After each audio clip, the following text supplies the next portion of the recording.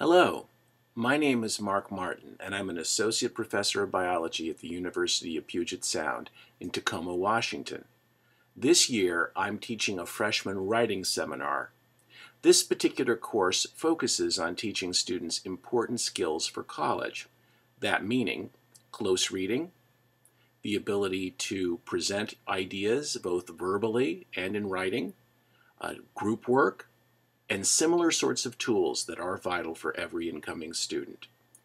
In order to keep student interests up, I decided to use a focus from my course, that is, symbioses and parasitism, and indeed, one is a form of the other. The students seem to like the idea, which has things both weird and wonderful. As part of my class, I decided it would be interesting to have guest speakers.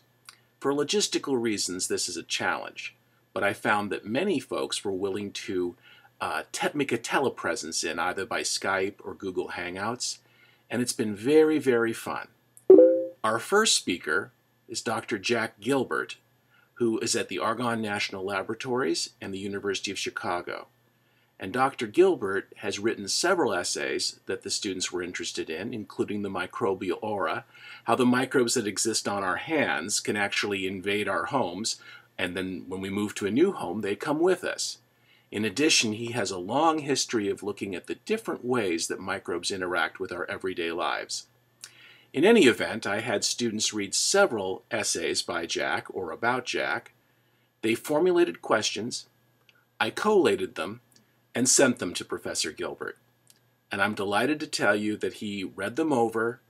He became a telepresence, a virtual chat as it were, in our classroom one day, and was able to address many of those student questions. I hope you enjoy this experience as much as we did, and we're certainly very grateful to Professor Jack Gilbert. Ah, there's Jack. Or his face. This is, I don't think that's live. This is you.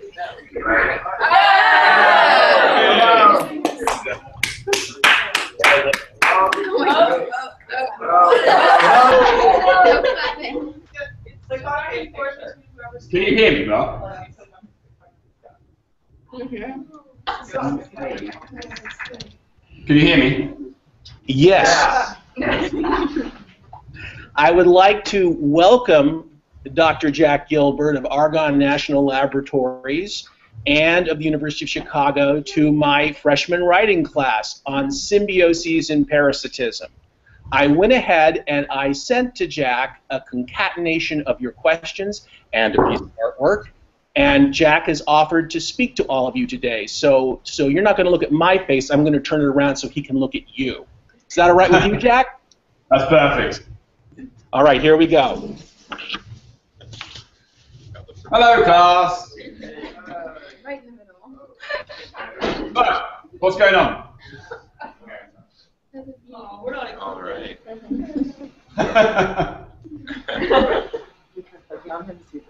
So what do we do now? It's whenever he talks. What? I am talking. Can you not hear me? Stop if you can't hear. Technical difficulties. Blah, blah, blah, blah, blah. That's fabulous. Yeah, you can hear me now? Oh. There we go. All right. Yeah. I can do myself now. You're presenting to everyone. That's grand. Okay, let's click on that one. All right, can you see me? Can you hear me? Yes. Okay, what are we doing? Well, Jack, I sent you a series of questions that they wrote, and if you don't have them handy, I'll ask them to ask you themselves. Which do you Well, prefer? let's start. I've got them right here, but instead of me just talking, all right, let's start with the first one. So, Ellen, where's Ellen? I'm not in the camera. Step over here, Ellen. We want to see you. Where are you? I can't see. Oh, yeah. Well, I'm seeing only a small fraction of the class. There she is. All right, so do you want me to just answer your questions as we go through, and then we can interact verbally via that route? Sure. Yeah, that sounds good. All right, so it seems like the work you do involves an extremely large amount of data. How do you keep this data organized in a way that's both effective and understandable? Ha!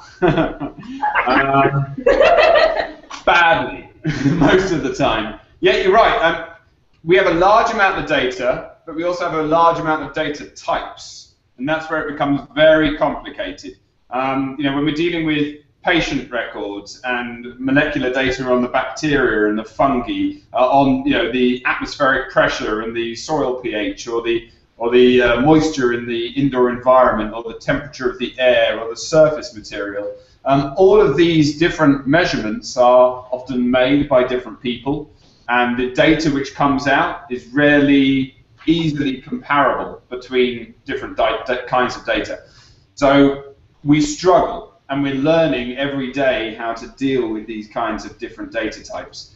The most of the data we put together is handleable on hard drives that you and I would normally use, and we can share a lot of it online via downloading through FTP sites. But the data aspect is one of our biggest problems. But we can overcome it. It's not insurmountable with today's technology. It's more a case of just organizing the researchers and the people involved in these studies in a way that we can effectively share the data and effectively analyze that data. That's tricky to do, but it's more of a human failure and a human problem than it is a technological issue. People just don't work very well together often, so we have to work out new ways to make them work well together. Does that effectively answer your question, or do you have another add-on to that? That's good. You got a more general question. How do you get started in this field or area of research? I'm a weird person to ask that from. I finished my degree in '98 in basically biology and zoology. Then I went to work at the Natural History Museum in London, working on butterfly distribution patterns in Africa. And from there, I was having lunch one day, and someone phoned me up and asked me if I wanted to go to Antarctica for 15 months because they needed someone to be a PhD student on one of their programs. And I was like, yeah, sure, I'm not doing very much.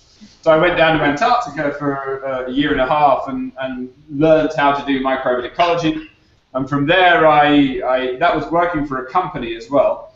And from there, I went into biochemistry, doing a postdoc in Canada. Had no idea what I was doing, but kind of just accepted that I could learn, and went from there. And then from there, I went back to England and worked on microbial ecology for another 5 years before coming over to Chicago.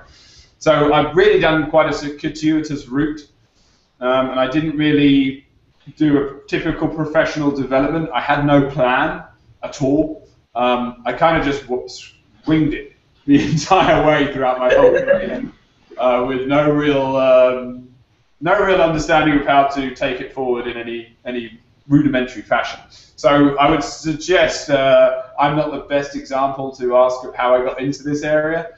The way I would answer that is just to say it's awesome and it's exciting and I really love it. So I'm doing something that I enjoy doing, and that's the key aspect. All right, have you got any more questions, Ellen? No, that's all. Thank you. All right, cool. Where's Gabe? Forcing your way into the picture. Hi, Gabe. All right. Are there specific ways I can culture my microbiome by eating different foods? I'll answer that question first. Yes, absolutely. We've seen a massive reduction in the consumption of fermented foods over the last 100 years or so.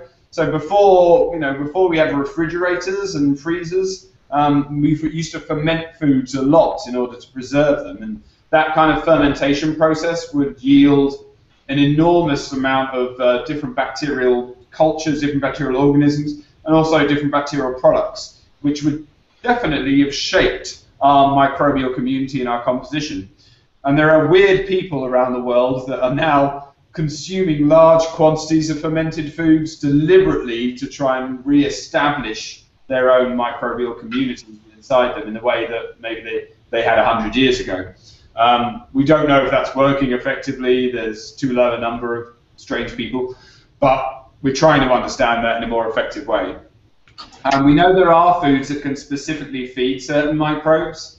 I changed my diet to try and do that. I ate a lot more leafy greens, which add bacteria into your diet and also provide fiber to actually allow the proliferation of certain organisms in our gut, certain firmicutes, certain Bacteroidetes, certain gamma proteobacteria, that can be effective in trying to reduce inflammation inside your intestinal tract. So we do have some evidence of that, but we're still working on really understanding the key organisms and key food relationships.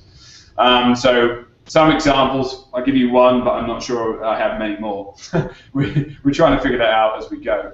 I like your question about hair. Can the amount of hair significantly change the microbiome? We don't know. I love it. I love it. And, you know, maybe people should stop shaving.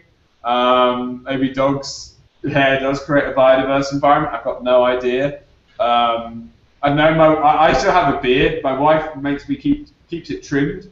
So I don't know. Maybe I should argue the fact that a beard does have its own microbiome. Weirdly, there was a paper from the 1970s that one of my lab managers has up in her office that talks about the beard bacteria and how bearded men are a hazard to laboratories because their beards contain so many bacteria. They're almost like a threat to sterilization processes in labs. And she reminds me of that regularly. So I have to keep my beard trimmed for multiple reasons. But yeah, you know, it's another ecosystem, and yeah, maybe we should be understanding that. I like that question. The beer dome, right, Jack? What's that? The beer dome. The beer dome would be, yeah, probably a bad dome. I remember reading, Jack, that somebody isolated a yeast from beard and made beer out of it, which I'm not prepared for. It's not just from people's beards. People have taken yeasts from other less or more nefarious places on human bodies and used that. Maybe you don't want to go there. All right, Gabe, do you have any more questions? I don't think so. All right, I'm sorry I can't answer your questions about dogs' hair, but we are trying to figure that out. That's a good idea. Lizzie. Hey, Lizzie. Have scientists tried to evaluate the radius or gradient in the microbial aura? So there's a group down in Oregon at the moment with Jessica Green, and they are literally trying to do that. They're placing, it's a very crude method, but they're placing different Petri dishes at different distances from a person doing certain tasks, like sitting at a desk and typing or writing in a book. And that person has to remain still while doing activities, and they determine how many different types of microbes are shed at different distances from that person. But it's not a particularly effective way. The density of microbial organisms around us is probably highly dependent upon the number of cells we release. So on areas of open skin, like our arms, our hands, our faces, we're going to be releasing more microbes into the environment than potentially off our skin, right? But we just don't know how to measure the density of the aura and how it changes. You know, when I'm being particularly, when I'm gesticulating in a particularly avid European way, rah, rah, rah, rah, rah, I'm probably shedding and increasing my microbial aura around me much more frequently. So it's going to vary depending upon what you do, but it may also be, maybe very interesting to study how it's responding. I always say the people in the front row of any lecture I give probably get a good healthy dose or unhealthy dose of my oral microbiome, because your oral microbiome is still being released by the droplets of moisture that come out of your mouth when you speak. You're protected by an interface, so don't get too freaked out. But you know that probably has a big implication in the directionality of our microbial aura, and it's probably a key component. And you asked about Ed Young's article. So suppression, right? I don't know if there are any other particular processes. We know that certain kinds of human physiological conditions, so immunological suppression, various aspects are going to alter the microbiome.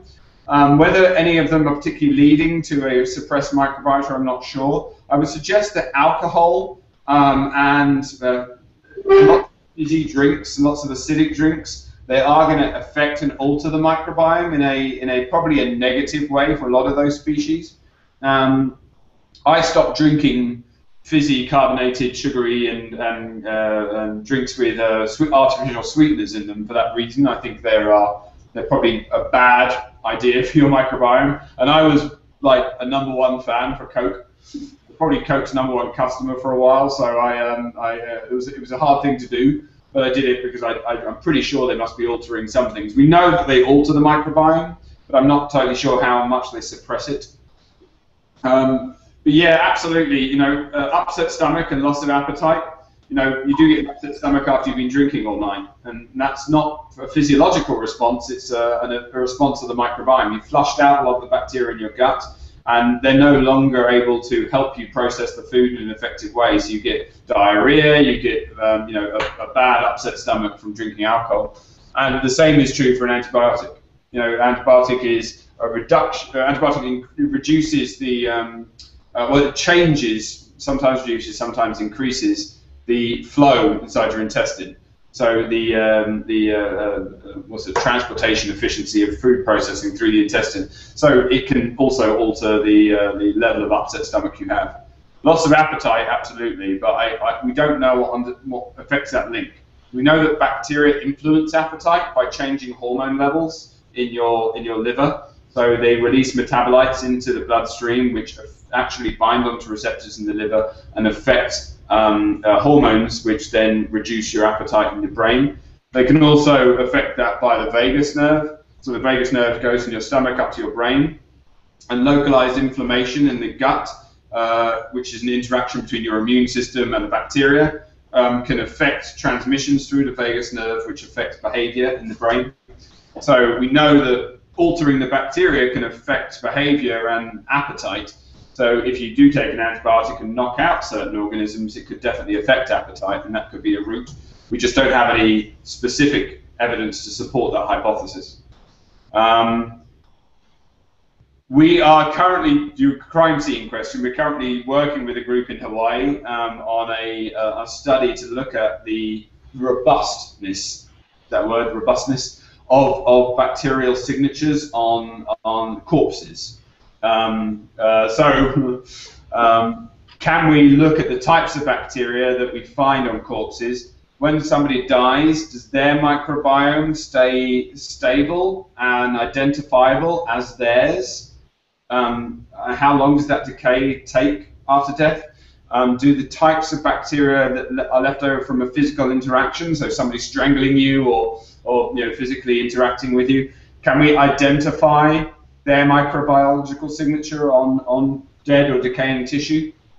That's something we're trying to figure out, but absolutely, in a few years, I think we might be getting to a stage where we can identify it in that way. You have a lot of questions. So even if two subjects never touch or consistently handle the same, yes. Currently, in your classroom, none of those windows are open, right? One's open? Well, that's a good thing. If that window is closed and the door was closed, then you would be increasing your microbial similarity between all the people in that room by about 0.00001% every hour. So you're sharing microbes now, and your proximity increases your sharing likelihood. So you don't have to physically interact with each other or the same surfaces. Purely by the types of bacteria you're releasing, you are sharing microbes. This is where I get a little bit weird, in the fact that I actually think or believe that the way in which social communities have evolved over the last 100,000 years or so may be in part due to the types of bacteria they share. And so we may have evolved mechanisms to acquire microbes that we share with our companions. And this gets even weirder. You have to excuse me, this is totally hypothetical. But if bacteria do affect behavior, it may be evolutionarily advantageous for people within the same troop or community or tribe to share more microbes, which would influence and increase their likelihood to feel empathetic or socially structured or cohesive within that group. So, if you share more microbes, you're more likely to have a similar behavioral response to certain stimuli. And if that's the case, then we may actively respond by increasing our sharing. And so there may be behavioral reasons for that. We might increase physical activity or communication, or then it also may be immunological or response to that by increasing the number of microbes we share. I don't know, but that's something I'm looking into. So I think we have microbial propaganda taking place. A little bit. I've been accused of that many times, Jack, and I think this is evidence right here. You're the microbial propaganda king. This is absolutely evidence that they may control our lives, or we may have evolved in a way in which we're better together. And so we may have evolved our social cohesive structures in order to improve microbial sharing. And maybe the breakdown in society is due to a decrease in our microbial sharing capacity via cleaning too much and being too independent and not having that personal space issue. You know, Americans love their personal space, right? You know, don't touch me, don't touch me. Maybe that's a bad thing. Maybe we need to be a lot more huggy and touchy like we are in Europe. Although, you know, we're fighting battles all the time, and we're not exactly in love with each other, so I don't know, maybe it's not a good idea. I don't know. All right, any more questions? That's good, thank you. Okay. Aidan. Hold on, Madison. Well, we're not too far away from dietary stuff. Hi, I'm Hi. I am wondering, there's a huge number of people who are going like off gluten right now, including a lot of members of my family. And I'm wondering, I've seen a lot of articles, sort of top science articles about the validity of gluten intolerance. Can you either come closer or repeat your question? I'm finding it hard to hear you. Hi. Hi. I know a lot of people who are going off gluten, and I've seen a lot of like questions about the validity of sort of gluten intolerance, and I wonder if you think that sort of that kind of drastic dietary change is more of a self-fulfilling prophecy, and that we lose microbes that are able to help suggest that kind of food, rather than actual physiological intolerance. Well, everybody has a mild inflammatory response to gluten. It's a byproduct of the food we eat. The actual protein itself, when it interacts with the gastrointestinal lining in abiotic, so germ-free mice or mice with a bacterial community, all mammals have a response to it. There's also, but the vast majority, 99.9% of people, you would never notice that response. It's entirely and utterly benign. There's another element to this, that there are compounds that come along with gluten, which actually some people are more allergic to than they are to gluten. They show an actual allergic response, but it comes along with gluten. And so when they eat gluten-free foods, they still get a response because they haven't eradicated the thing they're allergic to. They just eradicated the gluten and not the bad compounds. So I'm not a nutritionist, and I'm not a doctor in that respect. So I'm not entirely, I can't give you any particular advice, but people should eat what they want to eat. But I don't necessarily think a gluten-free diet is useful for the vast majority of people out there. That being said, you don't need to eat wheat, and if you don't want to eat it, or you want to eat something that doesn't have that compound in there, there's no particular reason why that is a bad thing to do. It just may be it'll hit your wallet a bit more than it probably should do. They're expensive, those foods. Yeah. But also, how's it affecting the microbiome? We just don't know. I don't think that the microbiome is significantly influenced by the absence of gluten, because there aren't many bacteria which can utilize it. It's kind of a bit of a weird protein. It's not particularly digestible. So not enough evidence has been done to support that. But I'd be interested to see if it was true. All right, thank you. Shall I go back to Aidan? Yeah. If hypothesis 3 in the hospital microbiome study was proven to be correct, do you think that there'd be an ideal microbiome, a microbiome that would be able to mesh with and even help other people? Yes. I also don't know. My problem with that is the vast majority of bacteria, when they're released from our bodies into the indoor environment, die. And the ones that do subsist and do survive We don't know how likely they are to have any particular influence upon ourself or our body. We're trying to figure that out, but that's absolutely something which could be the case. Now, what's an ideal microbiome? That may vary between people, it may vary between spaces, and we are so far away from trying to understand that in real terms. But I am interested in the idea of building probiotics. I am interested in the idea of different structural, architectural responses to changing the microbiome in indoor environments. And you know, it may be as simple as reducing or increasing the amount of physical microbiological interaction we have with spaces. We don't know though, but that's a good point, and we're trying to figure it out. Do you have any more questions, Aidan? No, that was it. Thank you. Alice? Hi, Alice. A commonly studied biological context environment, what parallels, if any, can exist? Succession, that was me speed reading, sorry. Succession is a key aspect of all biological systems, you're absolutely right. And we're utilizing ecological theory to better understand how microbes build up in an environment, how communities are assembled in an environment. Now, within a person, vast majority of microbial succession occurs with colonization very early in life, so within the first year of life. And that's your switch between, if you're born, let's say, vaginally delivered, you'll acquire your mother's vaginal microbiota, and then you'll acquire her breast milk microbiota because the mother actively recruits bacteria into the breast duct, which is then released with the milk. So you'll acquire microbes that way, and then through physical skin interaction, through picking up whatever you find on the floor and putting it in your mouth, or being passed around between uncles and aunts and friends at parties, whatever. As a baby, you'll acquire a microbial signature from the myriad interactions you have with your environment. Some are evolutionary advantageous, some maybe not, but we are starting to understand that. But different environments respond differently to different successional strategies. So in the classroom you're in at the moment, the bacteria you're shedding, some are going to die, some are going to propagate, but the ones that will propagate because they're able to survive in that environment.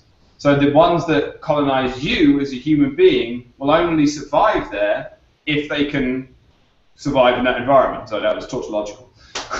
But think about this. If you change your diet, and this obviously relates back to the question with regards to gluten, but if you change your diet, let's say you start eating a lot of hamburgers and hot dogs and you suddenly have a high-fat, high-protein diet, right?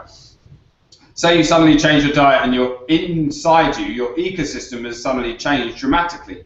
What does that mean? Well, that means that if a bacterium, if you interact with the environment and a bacterium you would normally interact with that would normally die because it's adapted to a high-fat environment and can proliferate in a high-fat environment, if you suddenly don't have that high-fat environment, or you suddenly do have that high-fat environment, then it will alter the survivability of that bacterium. So think about that. If you suddenly start eating a high-fat diet and a bacterium which loves a high-fat diet colonizes you, it won't die out, it will proliferate. And if it loves a high-fat diet, it may want to shape that ecosystem to improve the high-fatness of the environment.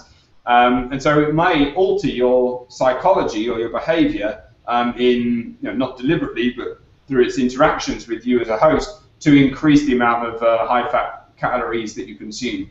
So that would alter the successional dynamic of the environment inside you.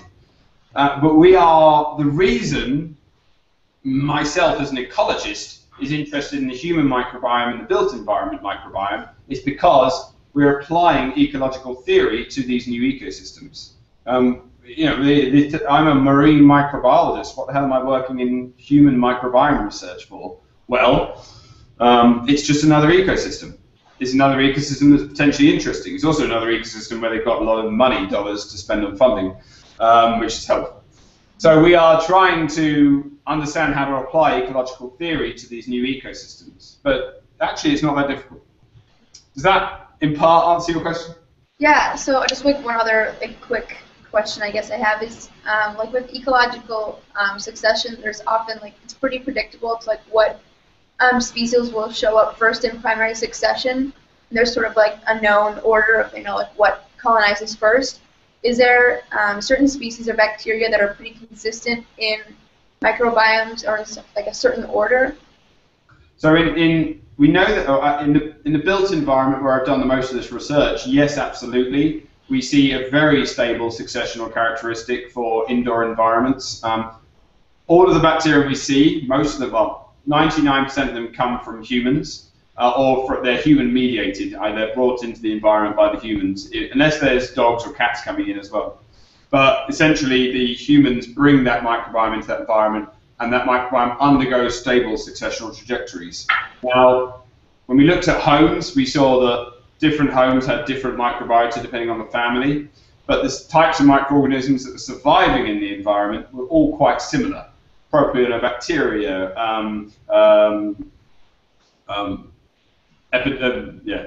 other organisms. I need more tea. But we can identify a particular successional trend. When we looked in bathrooms, we've seen that the same successional trend occurred no matter what bathroom we looked at. So that, in fact, all bathrooms are kind of the same in the same building, despite the fact that different populations were using them.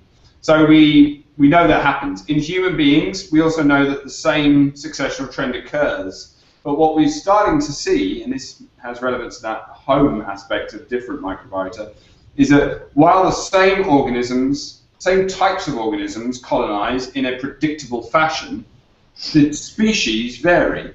And this is the same as taking a sand dune successional trajectory. So if the sand dunes on the shores of Lake Michigan have the same kind of successional trajectory as you see on the sand dunes in the coasts of Australia, but the species of plants that do it are different. So it's exactly the same kind of idea as that, But yes, absolutely, it's all predictable, and we can always get to a very similar endpoint. So Jack, I showed them the other day Rob Knight's beautiful three-dimensional trajectory of the gut microbiota of babies over 24 months. Yeah. And they asked many, many questions about what I could only call climax communities, and that's exactly what you're talking about here. Exactly. These are all climax communities, but how we define that climax community is difficult. Ecologically, it's the same community performing the same functional roles. But the human ecosystem is almost a microcosm of variability, because it's not like we're all wildebeest sitting on the savannah eating grass, right? You don't have all the same diets. Even within that classroom, a lot of you will have very different diets. And each one of those diets will affect the types of microorganisms that can survive. So while holistically that community may resemble an adult microbiome, which is basically what Rob's study was showing over that 24 months, it goes from vaginal to oral and then down into fecal, looking more like an adult fecal microbiota. The types of organisms which are there, the organisms which have survived and proliferated, may be very different between two individuals. So we need to understand that on the basis of the ecological theory of succession and the drivers, the environmental drivers which shape that successional trajectory. Does that kind of answer your question? Yeah, thank you. Darby? Here she comes. Come, Darby. Hey. What do you think the future holds for microbial research? What is going to be the next step for research? And if I told you that, I wouldn't know. I don't know. What we're working on at the moment is on many different forms. So everything from what we talked about before to trying to understand how to shape environments in order to get to a predictable community structure. How do we change the architecture of our buildings to alter our microbiota? One of the things we're working on in order to help that along a bit is developing more sophisticated sensors to detect the types of microbes that are there, active and non-active, and how they change over time, which means you need them to be very cheap, so you can deploy thousands of them in different ecosystems. They need to be very robust, so they can survive fluxes in temperature and moisture and various aspects. And they also need to be able to detect microbes automatically and send that information into our data hive, the cloud. And so we once we have those sensors on site, we'll be in a better position to really help us to shape how the environment alters that microbiota and how we can alter the environment to better shape that microbiome. So from our research trajectory, that's where we're kind of heading. Better sensors so we can help change the ecosystem. But you know, also right now we're very obsessed with diversity in species that are present. What we're really starting to focus on more, and over the next 10 years this is going to become a key aspect, is culturing and identifying the microbes and sequencing their genomes, and then seeing how they metabolically interact with the environment. So we know if you take the cows and the sheep in the field, we know what the cows metabolically do, we know what the sheep metabolically do, and we can predict how many cows there'll be if we change the amount of feed. We don't know that with bacteria in most cases. So we're trying to go back to basics almost. We are getting their genomes, exposing them to different environments and looking at which genes are transcribed and which proteins become active. And using that information, we're now trying to reconstruct the ecology of those environments so we can better predict how those organisms will respond to a shift in, say, climate, or a shift in the environment inside your classroom, or a shift in diet. And so that's a key trajectory. Understanding the genes, annotating them to known functions, and understanding how that organism as a whole responds, and then how it responds in a community of organisms. Again, basic ecology, but we got a long way to go. It's a huge problem, and we're still trying to figure it out. Does that answer your question? Yeah, that was awesome. Matt? Here. Here you go. Surnames. Sherman? Right. And there's Matt. Hey! How can microbes in the gut affect human behavior? Well, I kind of answered that a bit, but I like the one in mice. So there's a study recently where we took we have a mouse model where we take a mouse and put it inside a box where the only exit from that box is onto a high platform. The platform is about 2 meters off the ground, and it's quite a narrow walkway. So like a catwalk in a model show, the mouse can come out of the box, and if it's a brave mouse, it will walk along the platform and explore a bit. But a lot of the mouse are anxious. Well, the mice, sorry. A lot of the mice are anxious, so they stay inside the box. And these are genetically identical mice, brought up in the same condition. So we're trying to figure out why you've got this dimorphism of behavioral response. You know, why some mice stayed inside the box, while other mice consistently went out along this high platform. So we took the bacterial communities from the brave mice and transplanted them by making wiping out the microbiota of the other mouse and putting in the microbiota from the brave mouse. We put them into the anxious mouse. So swapped out the bacterial communities from the gut of the brave mouse into the anxious mouse, and that anxious mouse now becomes brave. It now walks out of the box and onto the platform. So why does that happen? And how does a behavioral trait such as, well, bravery or anxiety, how is it affected by that microbiota? Well, we're still trying to figure that out. A lot of that could be due to that axial nerve relationship, you know, the inflammation in the gut causing messages to be sent to the brain, changing our behavior. A lot of it could be due to that hormonal relationship, the metabolites from the bacteria affecting hormones in the liver, which affects our behavior. But it has big implications, whatever the answer may be, on things like depression and anxiety. You know, billions and billions of dollars go missing every year in our economy because of issues of depression and anxiety in our population. It's a massive crippling problem.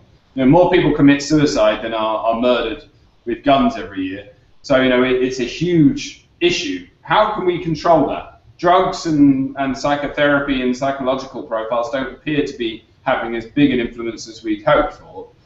Maybe the link to emotional stability actually comes more in line with our gut.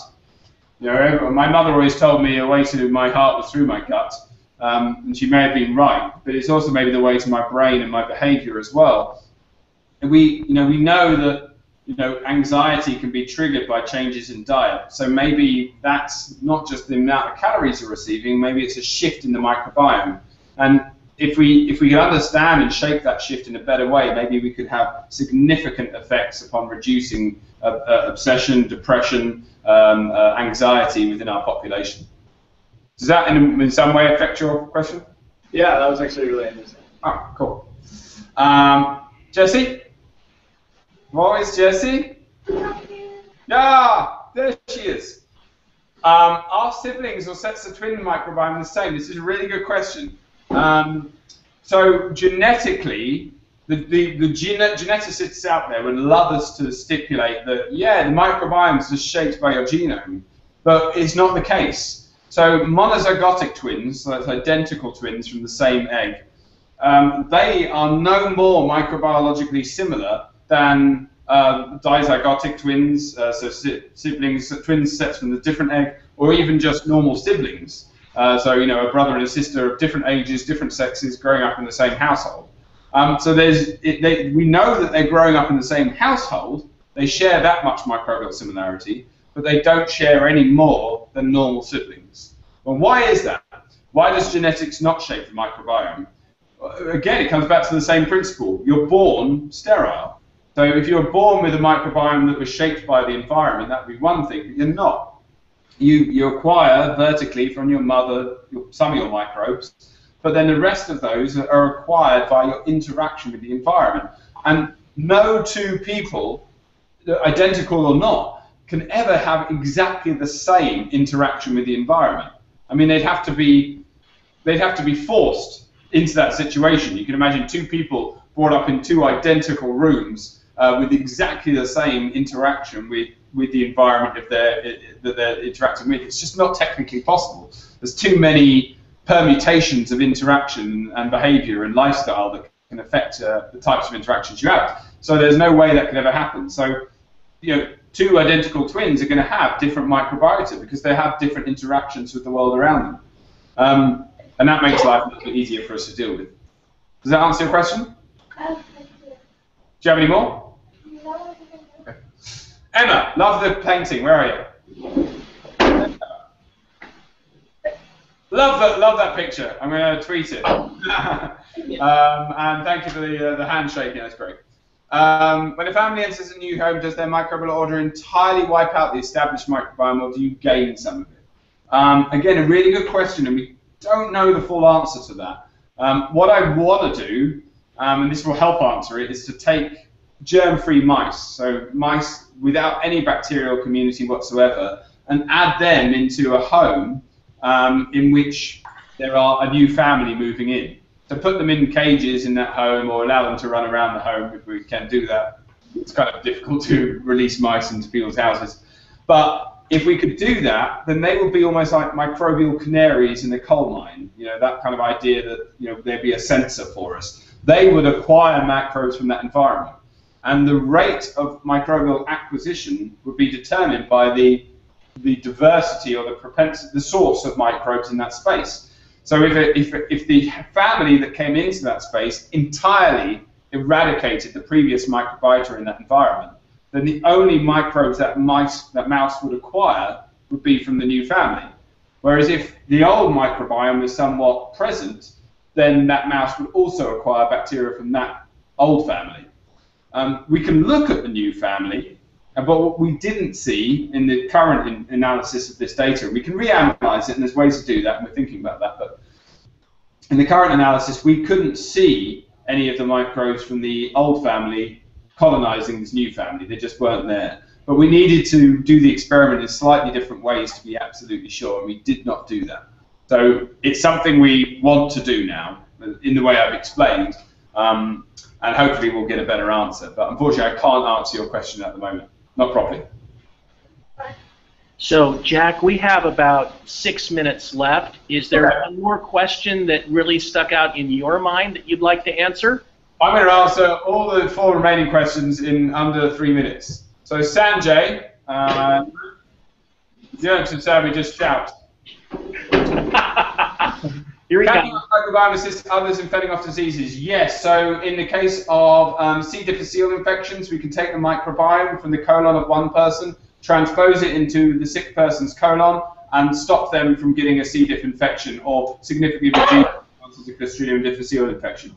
This has been proven to have an efficacy rate of 96.7%, and it stems from an ancient Chinese practice which was called yellow soup, where they took the stool from a healthy person, put it into a soup, and fed that soup to a sick person, thereby making them better. Katie, what made you want to start this field of study? I really like it. They're called awesome bacteria, and it's just fascinating how much we can manipulate it. Tiara Gill, I recently read your article called "We Can Ill Afford to Live in a Post-Antibiotic World." Aptly named superbug, states the main reason for these superbugs are developed due to some doctors prescribing antibiotics. Well, antibiotic misuse, you should probably look towards agriculture. The 80% of all antibiotics prescribed in the US are prescribed to cattle and pigs and chickens in order to make them gain about 20% more body mass. A lot of what we're going through now is probably due to, such as autism, schizophrenia, obesity, maybe due to overprescription of antibiotics or inappropriate prescription. But there are situations when antibiotics are absolutely necessary, where you would die if you don't take them. So we have to balance out the potential implications upon our physiological and neurological development with the necessity to take an antibiotic. But we really need to be careful. Imagine a future where I can prove that an antibiotic given to my child in the first year of its life actually led to a neurological deficiency, which caused it to have less productivity and become sociologically and intellectually impaired. Could I go back and sue the doctor? And if I could sue that doctor effectively, because the antibiotic wasn't necessary and it was misdiagnosed, then what would that mean to the medical profession? Would that mean that doctors would fear to prescribe antibiotics? And could that lead to other problems? We just don't know. So we're trying to walk a tightrope there. And one last question from Tori Butcher. Hey, that's you. My question was how in a person's gut microbiome affected by geological location. Great study from Eric Alm and Lawrence David recently in Genome Biology. They did a year's worth of microbiome analysis, taking stools from every single day for a year from 2 people. One of them was Lawrence, one of them was Eric. When Lawrence went to Bangkok to live with his wife's family for, I think it was a month and a half, his microbiome fundamentally changed. A lot of the same bacteria that were there in his adult stable microbiome were still present, but a lot of new microbes, and about 8–9% of his microbiome was overtaken by new microbes. From the water he drank, to the food he ate, to the people he interacted with, to the air that he breathed, they changed and added new microbes into his body. What was weird was that those microbes all but disappeared when he went back to America. So yes, anecdotally, geological location does shape the microbiome, but we don't know effectively what the key components are that shape it. We're currently doing a study of urban versus country dwellers in Shanghai, and we show that whether they live in the urban environment or whether they live in the country doesn't seem to affect the microbiome, but it's very subtle in that kind of environment.